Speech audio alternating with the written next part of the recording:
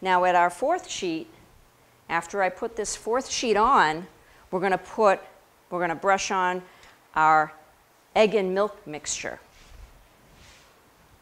Okay, and to do that, we're going to get a new pastry brush, which I have right here.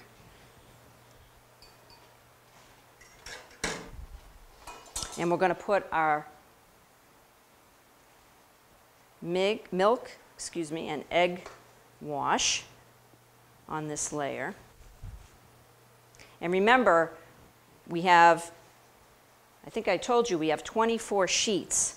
So that means we're going to put 12 sheets down, and then we're going to put our cheese. So you want to put the milk and egg rather liberally like this. Okay, so we have 4 down. Now we're going to start again.